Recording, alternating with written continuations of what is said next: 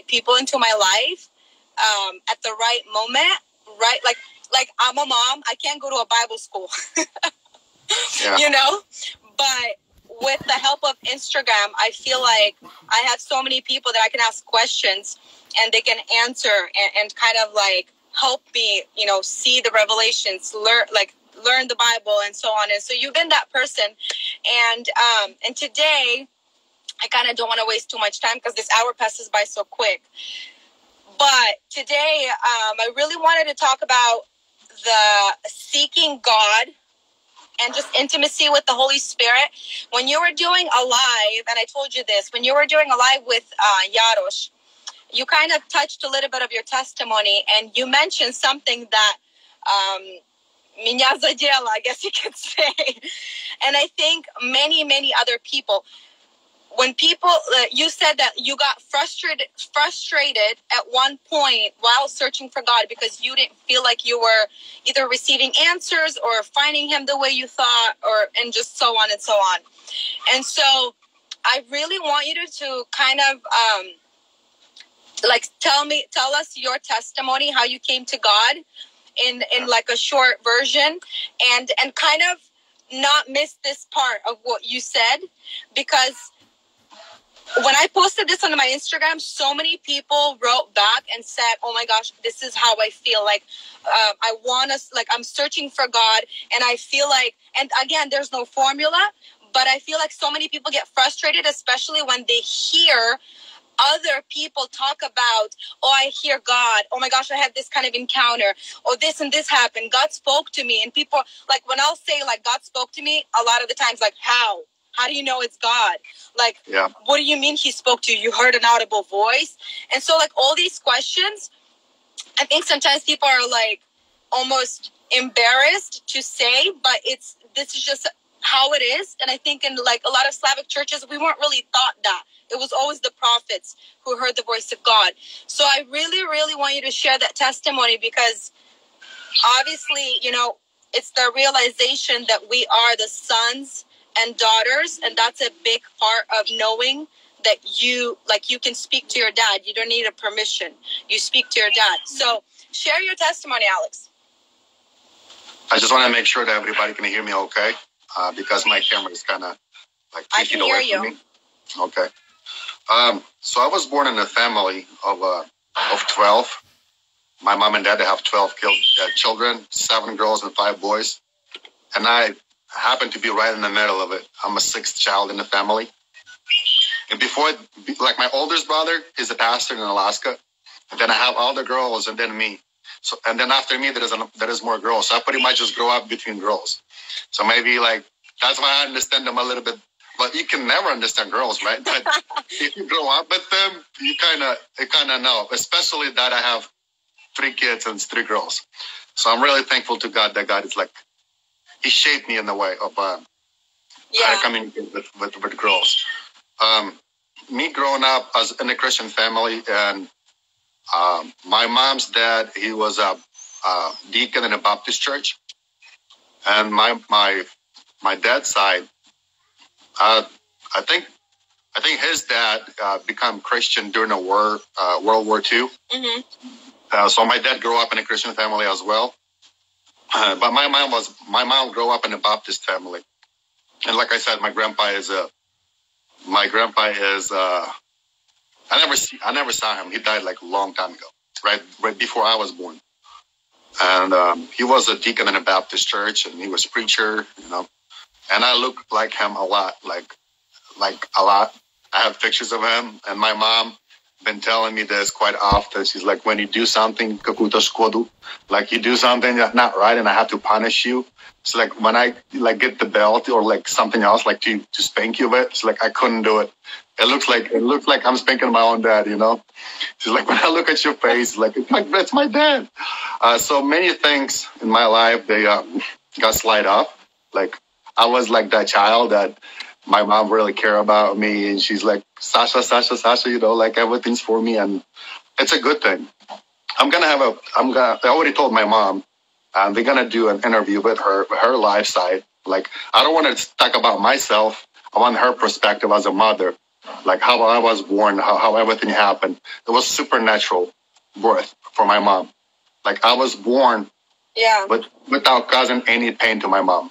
I was born like in a couple of seconds. She comes to the hospital. She just said, she told them like, oh, I'm giving birth. They're like, yeah, maybe another 20, 30 minutes. She's like, I'm done. They're like, what? He comes in and with no pain, with no nothing, no epidural or anything like that. She just give a birth like that. Because somebody told her, it's an interesting story about my mom a little bit, but somebody told her, Vera Dmitruk, I don't know if anybody familiar with her, that's her friend. And she told my mom that you can actually pray in tongues and you can give a birth without having any pain. Mom was like, what? So she tried that and that happened when I was born. And then after that, it didn't work out. Wow. She had 6 more kids after me, but it didn't work out. And here's my brother, Serge, on here. Serge Mikhailuk, 87. So it's my younger brother.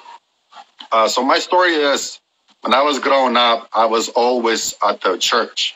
Like back in the days, they didn't have a church building, so they were gathering at people's houses. Mm-hmm. And our house was big enough to gather like 200 people.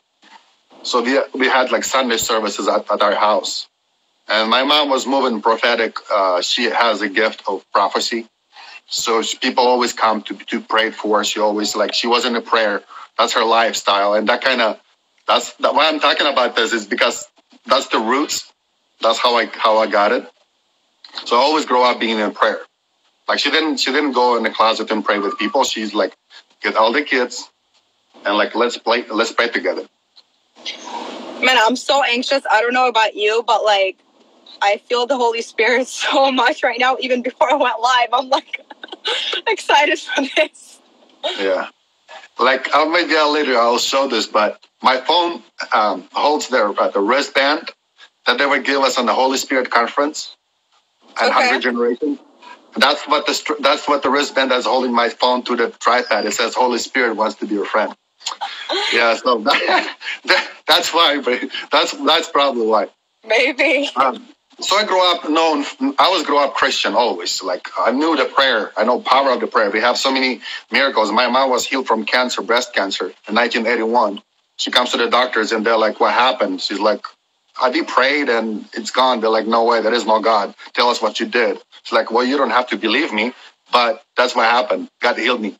Yeah. So they have so many testimonies. So I kind of grew up in supernatural. We knew God answers the prayers.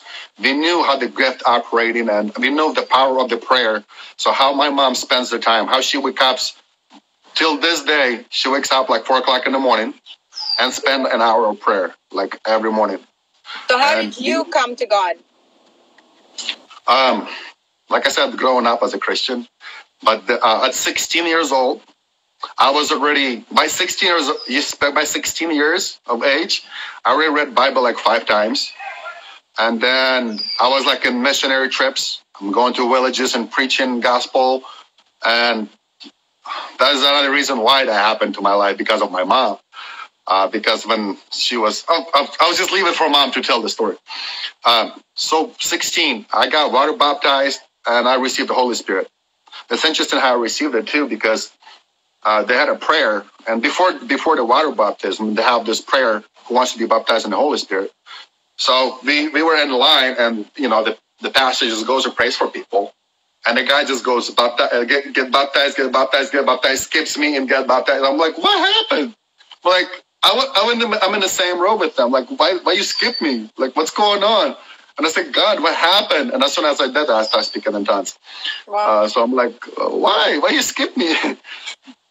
Because I was like being, so growing up, my family is like a traditional family. And growing up knowing like you have to be like spending time in the word and in a prayer.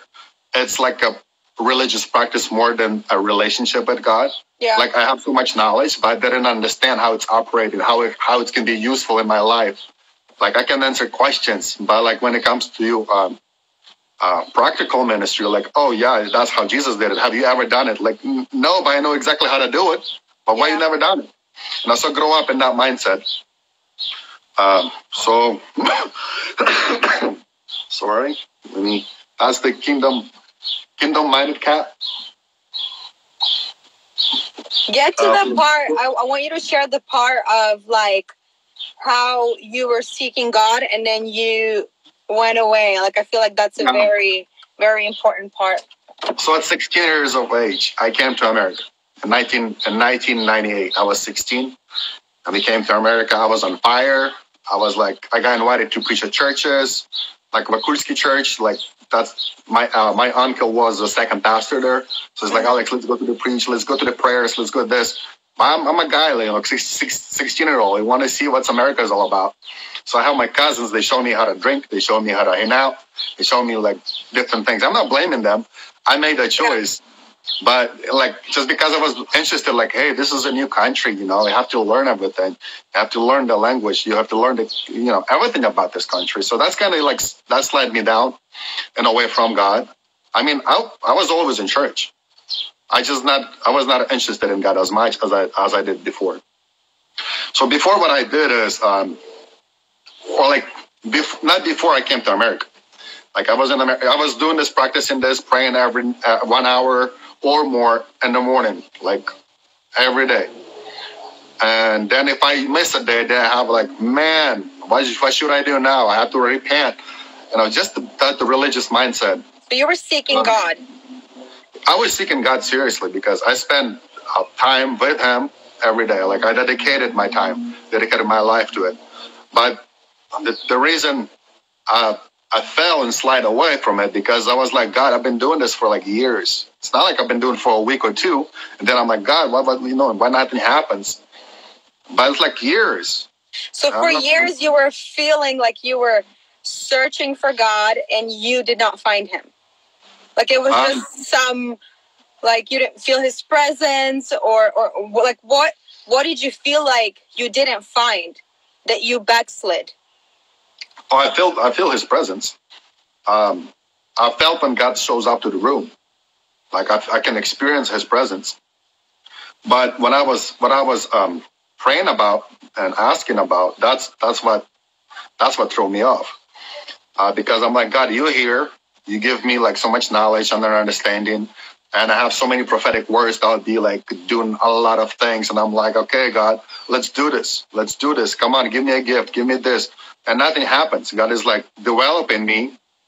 But I'm like, I want it now. More for gifts than God Himself, basically. Yeah, so I was looking. That's what happened when I came back to God, right? So I like taking baths. I don't know, hot tubs. It's hot tub and sauna. It's my life.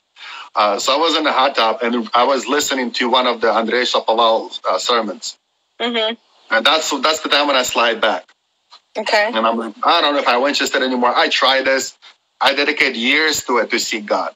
I'm like, He didn't give me nothing. So I'm like, okay, yeah, I was baptized in the Spirit. Yes, I feel His like Murashkin presence and this, but I'm like, I knew there is something more. I know it's a lot more in God, but I didn't experience it. So yeah. I got stuck somewhere for years on the same spot, and I'm doing the same thing, and I'm stuck. So I just got disappointed and got into drinking. I didn't smoke, but I got into drinking and like just hang out and watch movies and, just life like that, lukewarm life. But then right there in the top, I was laying down and God just spoke through me. Through Andrei, and his word just like light up the fire again in my spirit. And I'm like, there is something more. I shouldn't have quit. I need to go back, because I lost about 4 years of my life. But I just said, I don't care anymore. If you want to use me, come and get me. Wow. I'm not going to pursue you anymore. Like, I tried already. I already run after you. I didn't get nothing from it. So you want it? Come get it. So my life turned away 180 degrees from that moment. Wow. I said, God, I'm going to pursue you again. And the words that God spoke to me is like, why did you stop seeking me? I'm like, what do you mean? I was seeking you the whole time. He's like, no, you were not seeking me. You were seeking my hand. Wow. What I can give you. And if my hand was empty, you thought my heart is empty and evil or angry for you. Wow. But it's not true. God knows better when to give us when we're ready. And I think it's so easy to get stuck. Like, I think it's so easy. Like, I've had a moment like that too. Like, you encounter God and you enjoy His presence and Him alone for like a month or two. And then you're like, okay, God, let's do this. Like, and then you get a prophetic word that God wants to use you. You're just like, okay, when? And God's like, not yet at all. Yeah. And it's so easy to get like stuck in that, you know? I feel like God knows so much better when to use us than when like we think we're ready. We think this is the time, like, God, I mean, this is like, I feel like I've had moments where I was like, God, it's not like I'm doing this for myself. Like, this is for your glory. Like, don't you want, like, here I am available. Like, send me, Lord. Like, you know what I mean? Like, almost like blaming it, putting it on God. That's why many people ask me questions about, like, I got disappointed. I don't feel God anymore. He's not answering me. I don't feel he wants to hear me or do anything with me. I'm like, I know exactly what you're going through. I know exactly. I mean, Alex, I've had times where I was in like whatever, like what you people call the wilderness. Like, I'm not an angry person, but like, and I've said this before, like I've had time where I would go in the secret place and I would get so angry. Like, I'm like, where are you? Like, I'm right here. I'm a mom. I'm sacrificing my time. Like, I could be chilling right now, you know, like while my baby naps or something. Like, literally anger. And I didn't, like, now I realize that's what was inside of me. And it was just getting exposed. Like, God is teaching me patience. God is like molding me and like stripping away things. But at that moment, I thought it was like, what is wrong with you? Where are you? Yeah. Like, you're looking for people. I'm right here. And you're just like over there chilling. Like, what are you doing? So I think like, how do you feel like, the second time around that you came to God, like what was different that didn't get you frustrated anymore? I understood. In the same sentence when God spoke to me, is like, you look at my hand, and through that,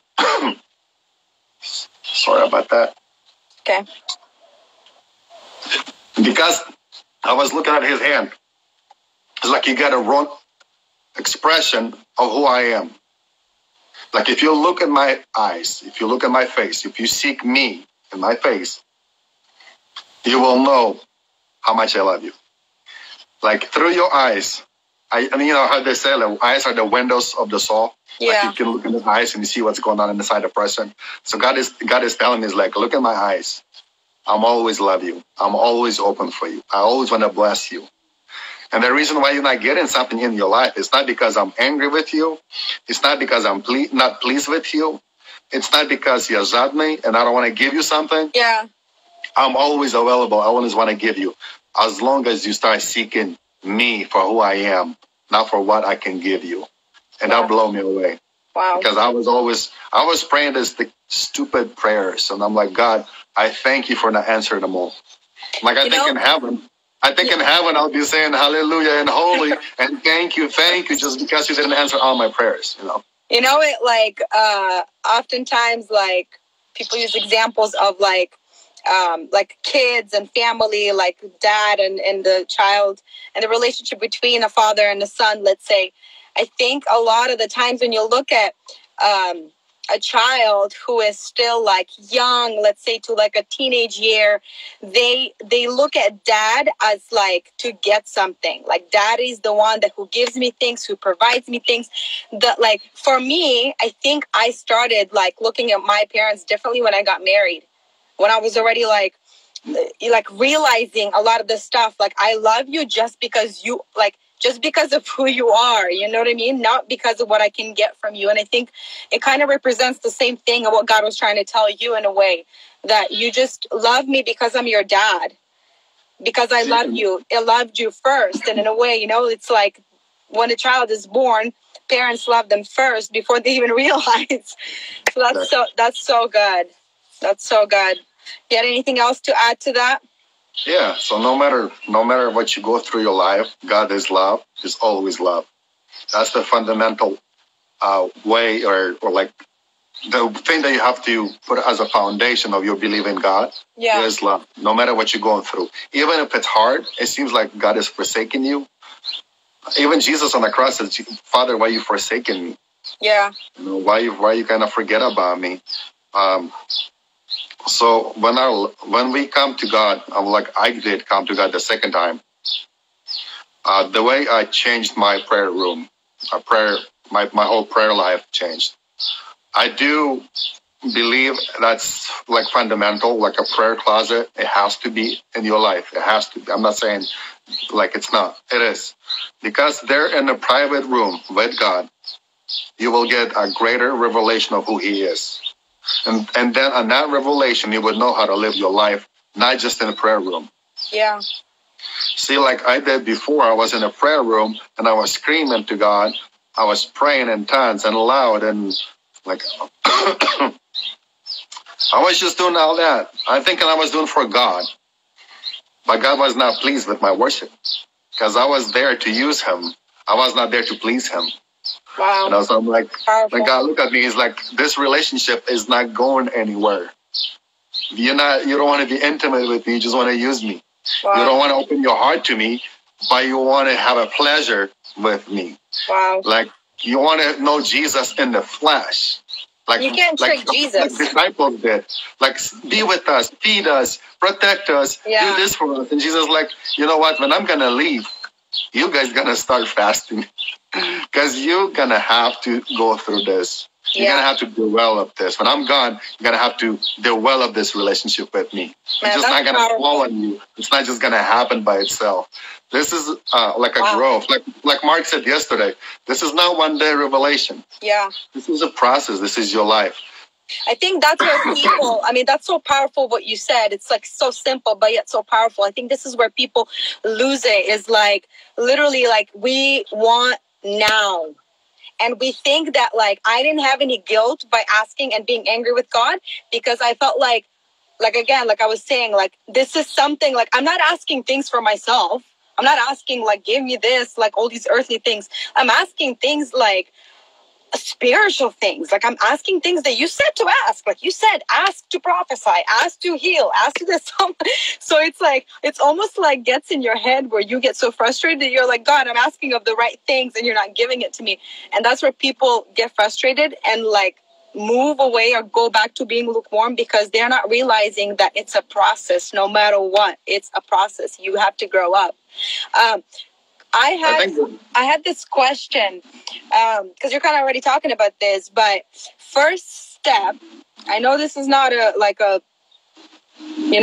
formula thing, but what would you say is the first step to focus on and not get overwhelmed? Like what is what would you say to a person who's like, I love the Lord, I know the Lord, but I just I want to get intimate with him? Because you can get so overwhelmed. Like I remember I had a time where I'm like, where do I read? I want to read this. I want to read Psalms. And then somebody will post something. I'm like, man, that looks good. I want to read that chapter. And then I want to listen to this sermon. And then I want to pray like this. And then I want to pray this prayer. There's so many prayers you could pray that I would get over, my head would just explode. And I'm like, God, I don't even know what to pray. Where, you know what I mean? How to even realize where you're at so you're kind of going step by step and not getting overwhelmed and not getting too much in your head. So you know what I mean? How would you tell a friend to start seeking God? I think everything starts from a simple obedience. And Jesus said those 3 steps. And include practical ways that you can Yeah. Jesus said really practically, deny yourself, pick up your cross and follow me. You want to be my disciple? You want to see what I do and how it's done? You want to end up where I'm going? Deny yourself. We see so many miracles, signs, wonders, God is doing a lot of things. They all come out of intimacy with God. They all come out after you deny yourself and be obedient to God, what God wants you to do. Sometimes God speaks to your word. That's not something you want to say. But you have to be obedient. Yeah. And if you did use the obedience for the glory of God, his glory will show up. But what about even before? Because I think before even God will ask you to do anything and to obey, he's going to have to develop you. What would you say to a person who's not, who's just searching for God, for himself? They want to hear God. They're going in a secret place. And they don't know what they're doing. They don't know where to start. Like I'm talking about practical. You know what I'm saying? Like for me, I always say this because I feel like God highlighted it to me so many times for the last 2 months. And it was enter my gates with thanksgiving and my courts with praise. And so for me, I felt like God was like it was literally like even right before this Corona thing, like that verse just kept sticking out to me. And I just felt like I kept asking God, what pleases you? Like every person has like a preference, right? Of how they like to relax or what pleases them. Like if my husband asked me like, babe, what would relax you? If you could do anything in a day, like I would say something that pleases me. And I felt like God was saying that to me, that like what pleases me is your praise and your thanksgiving. Like that's how you enter to my courts. And that was for me for like that season. So what would you say to somebody else? Like, I think the problem lays in how we put the question. I want to hear your voice. But when you say, God, speak to me. Like, I don't know if you guys hear the difference. I want to hear your voice. Or you're just saying, God, speak to me. There is a prophet in the Old Testament. He was one of the guards on a tower and a wall. And he's standing on top of the tower, and he said, I was standing there and waiting. What would he say inside of me? So it's about being sold out to God. Like, give up your desires. If you want to be used by God, your desires needs to go away. Like your idea of a ministry or your idea of how it's going to happen. It's like 99% it's not going to happen that way. God likes to surprise people. So when, like, the way you picture things, it might never happen that way. But you've been praying like, God, do this way, do this way. I want to hear you to approve what I'm already planted. Like, this is the plan. Give me your approval. God is like, I'm quiet because I have nothing to do with that plan. This is not my plan. Wow. If you listen to me, I will show you my plan, and everything will work out. And I like this example, and I like that you always using this example as a family. As I believe that's why God even created a man. Yeah, that's why I always say that. It's to show him how to be united in unity with God. Like when you're growing up as a child, you think God is always like this good daddy. He always carrying you. He always feeding you. He always gives you everything you wanted it. So your understanding, it's like, oh, God is so good. God is love. God is grace. God is everything. Yeah. Because you're a child, and God cannot deal with it. Until you reach age 3, 4, 5. Yeah, but then when you become a teenager, that's the part when I fell. Yeah. You know how teenagers are.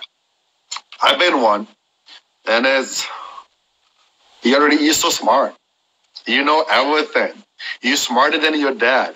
You already have your life figured that out. Like you already know everything, and you come to Heavenly Father with the mindset of a teenager, and he's like, you just need a spanky. That's what you need. Yeah. And because when you come to me and you bring your understanding that you're so smart, you already know everything.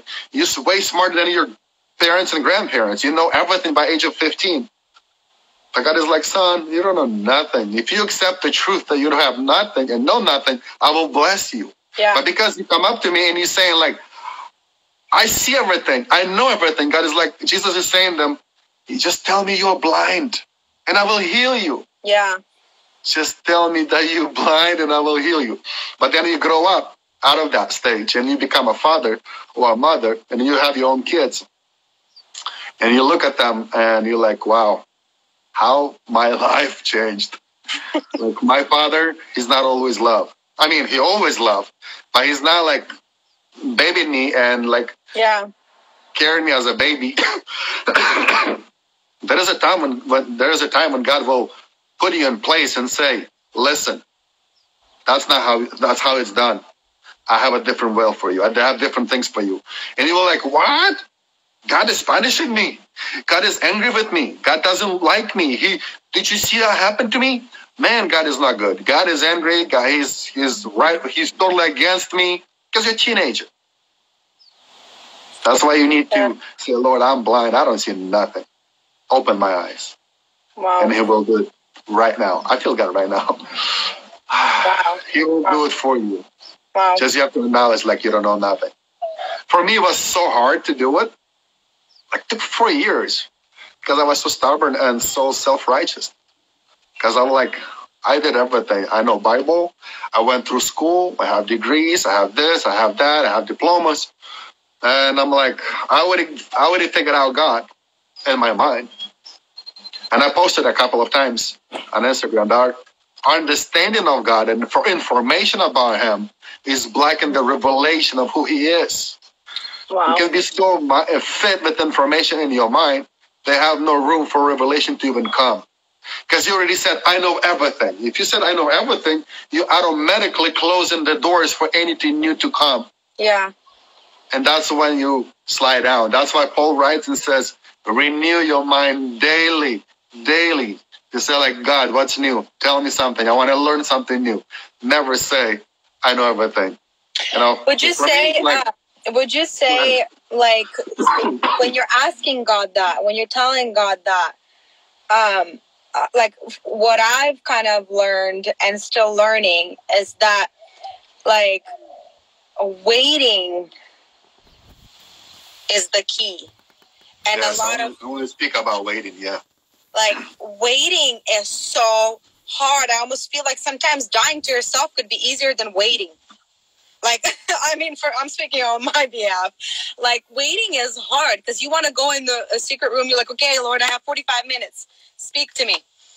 And you're waiting like 25 minutes, and then you're like, you know, like, живот начинает болеть. You're just kind of like, okay, like, I'm not hearing anything. Nothing's happening. Bye. You know, and you leave like, man, God wasn't speaking.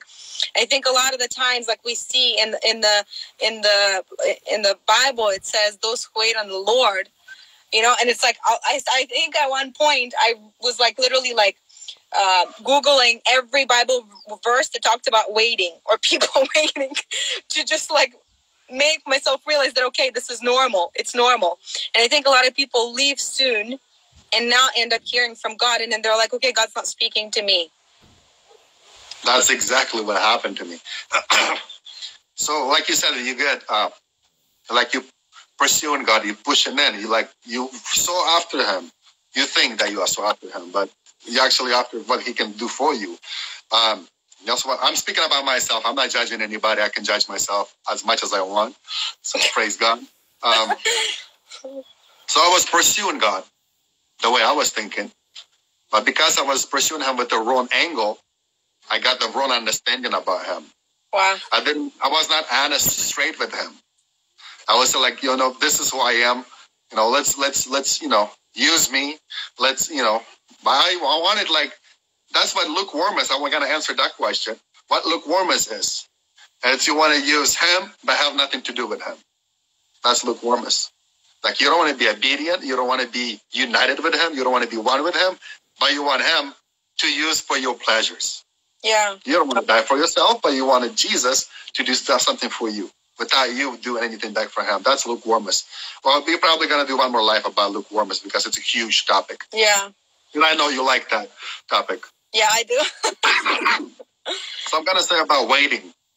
Waiting, it's not sitting on a sofa and waiting until God's going to call me.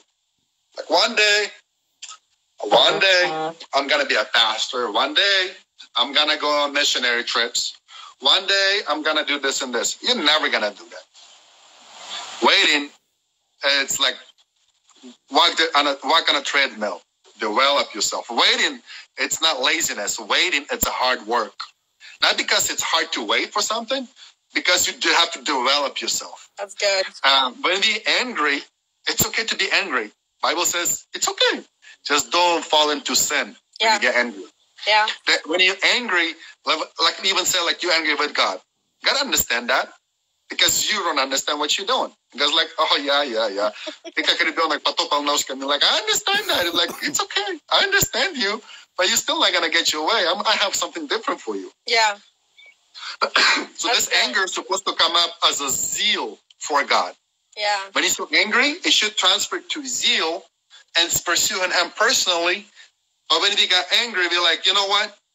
I've been developing myself. I was waiting and waiting.